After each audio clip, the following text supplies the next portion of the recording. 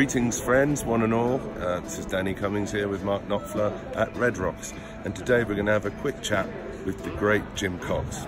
And I am pig ignorant about this sort of equipment, so I'm here to ask him a few questions. Jim can enlighten me, and perhaps while doing so he can enlighten you too.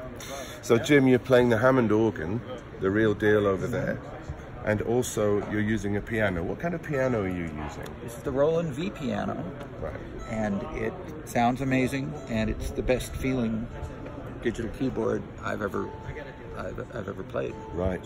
And the keys feel like real piano keys. Yeah. I mean, not just the depth, but the actual touch, the actual the weight of the tactile. Yeah. Yeah. The black keys seem like black keys, and the white keys seem like white keys. It's really. And so if you close your eyes, you could be playing. Yes. A real piano. Yes. A good real piano. Yeah. Yeah. And coming from you, that's quite something. Yeah.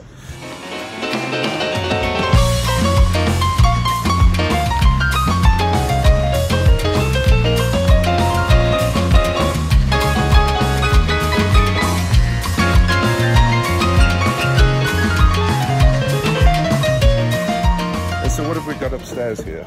This is the FA07. It has responded great. All the synths and other keyboards that we've played on the record, it's been able to recreate, and easy to program. Great effects. What is it? What are your favorite sounds that come out of it? I like all the synth stuff. We did a lot of analog things on the record, and the recreating of those has been incredible. Easy as pie. Yeah. Oh well, that's fantastic. So how do you feel about being here at Red Rocks? We've just done a sound check, right? How did it sound to you? It sounded great to me.